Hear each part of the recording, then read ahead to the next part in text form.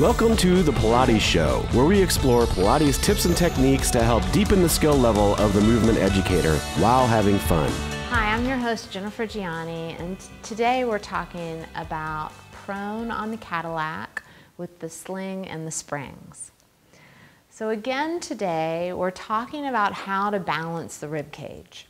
And for a lot of us, especially women, we tend to collapse in our lumbar spine and splay the ribs. So not a lot of abdominal connection, and it's hard to get that abdominal connection until we put the bones in the right place and restore all our natural curves.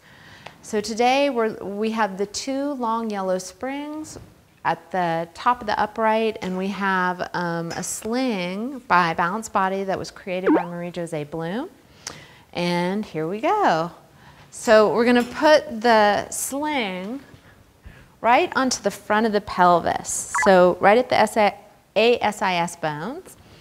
And you have a blanket here that I want you to put your pelvis on, but the crease of the front of the hip, I want it to be at the smooth edge of the blanket. And I want the feet to be hanging off the end of the Cadillac. And that's going to help a lot with opening the front of the hip into the blanket, and also for knee comfort. So from here, you can fold your hands and rest the forehead onto the hands. Now, first, I want to cue the client just to stay in this prone position with the head down, not lifting the legs, thinking about length through the front of the legs, but keeping the legs down. And then on every exhale, with the open front of the hips into the blanket, thinking about lifting all of the soft stuff. So that would be the belly and the intestines up and off the mat, like there's lava on the mat, and keeping the bones heavy. So the bones stay heavy and all the soft stuff is lifting up and off the sling.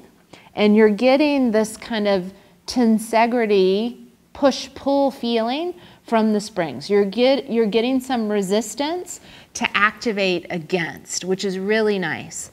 And engaging this, trying to find the tissue lifting but the bones being heavy, and then trying to find a connection between, like there's a guy wire, a connection between the front of the ribs and the front of the hips without lifting the bones. And then from there, moving into some very, very small hip extension without losing that connection between the front ribs and the hips. So a lot of people, just like when we were talking about the arms, will move their arms over their head by collapsing into their spine. Well, a common strategy of going into hip extension is just collapsing in the lumbar spine. We don't want to see that happening. So I'd like to see the leg lift up and back without losing the pelvis, without losing that connection of the front ribs and hips, without losing this full lumbar spine. So just that Goldilocks right amount of lift, keeping everything full in the back body, and then keeping that lift as you descend the leg down. So again, very simple application.